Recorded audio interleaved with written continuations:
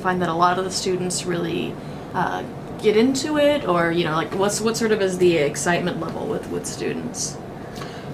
Well, I think it's like anything. You've got some kids that are really into it and work hard to coordinate their costumes with their friends and stuff like that.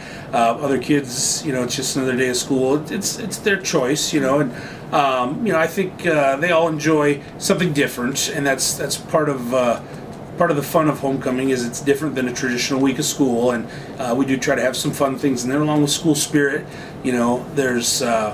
There's different parts of school that are important. I often talk about the three different parts of high school, and academics obviously being the most important, but also extracurricular activities, fine arts, athletics, clubs, and things like that. But then also just the sense of community and belonging and working together, and that's kind of, I think, where homecoming fits in with the cultural part of it.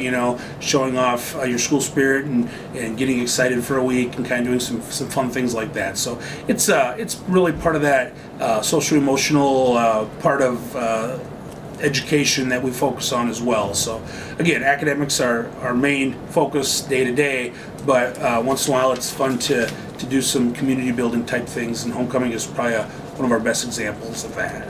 And we do have great community support here in Bellevue. That's one of the benefits of a small town. I think people enjoy being part of the school and seeing the school activities, and we'll have a great crowd for our parade downtown.